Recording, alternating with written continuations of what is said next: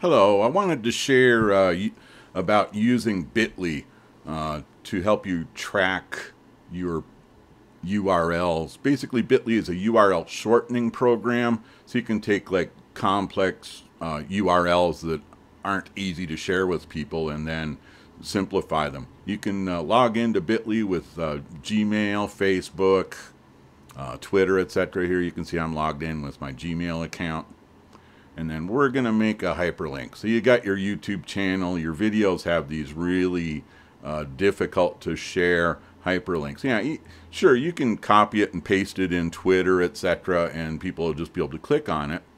But for you to say, yeah, go to this URL, G4C6ZJC59KK, I'd much rather come up with a simpler URL to share. So you paste your URL in Bitly, and then you can create that URL and you can edit it into something that's easier to say. So you could say 24mm rocket with Sarah. Sarah's the local rocket club, sarahrocketry.org, Southern Arizona Rocketry Association.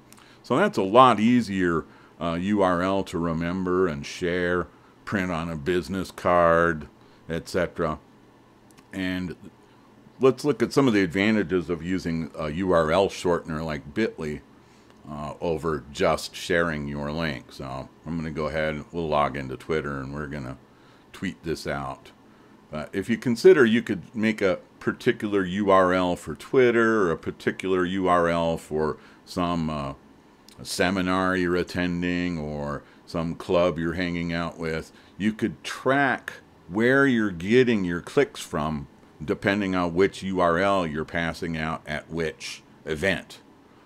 So that really tell you where your time is best spent and which strategies work for you, which strategies get clicks on your website. That's the advantages of using Bitly, besides having simpler to remember URLs. Here we can see, like over the last 30 days, we can look at the clicks, and then we can see down at the bottom, we can see the total number of clicks per each URL. Obviously, the one I just created doesn't have any, so it's not even on this list.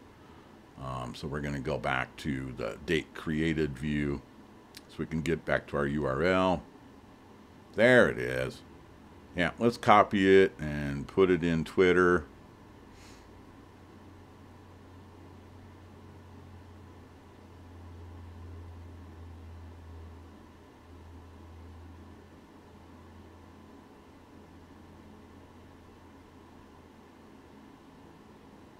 Yeah, it's easy enough just to paste that URL, and Twitter will actually show the preview screen just as if it were a YouTube video, and underneath it, it will say it's a YouTube video.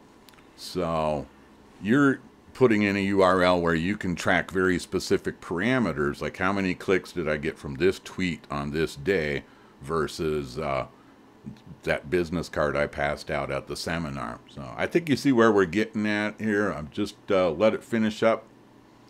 And obviously everything that I've used here is free.